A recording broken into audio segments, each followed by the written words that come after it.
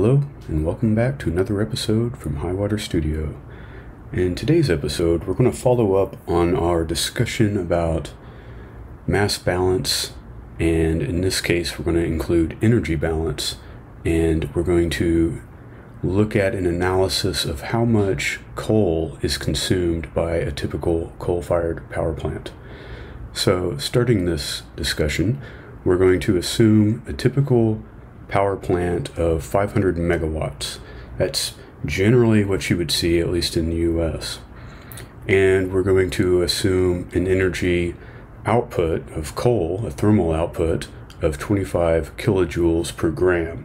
And this will be the energy input into the coal-fired power plant, obviously. And this is actually on the higher end of what you might expect for a thermal output of coal. It can range anywhere from like 12 kilojoules per gram up to around 28. So in this case, we're going to be looking at a smaller amount of coal per megawatt of energy output. And we're going to assume a capture efficiency of 33%, or about a third. And this is actually because that's very typical. In fact, it's really across the board for all power plants. The power plants are really old. They're just giant steam engines, basically. They're very old technology. They don't transfer energy from coal into electricity very well. Most of that energy actually is lost out the smokestack or as cooling water.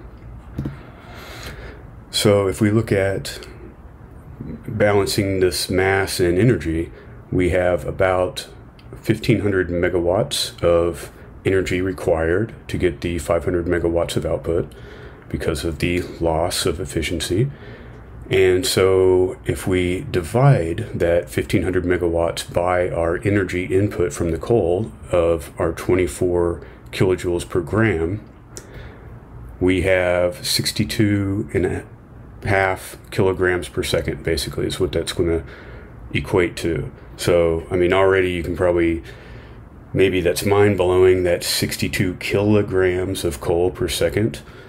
And if we convert that over to, in the American system, English system, we have about 250 tons per hour. And yeah, that's typical. That's actually kind of on the low end. I actually went to a power plant when I was an undergrad and asked the engineer there what their coal intake was, and he said 300 tons per hour. And I thought either he was crazy or I heard him wrong. So I did this sort of analysis as well, and yeah, blew my mind that that's how much coal goes through a power plant every hour.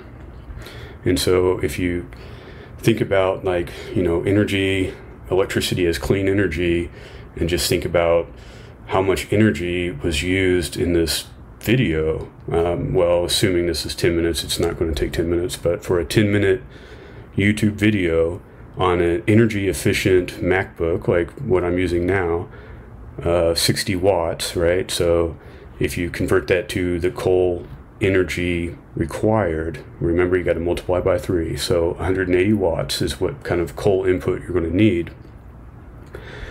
And if you extrapolate that out over 10 minutes, you have about 108 kilowatts or kilojoules per second.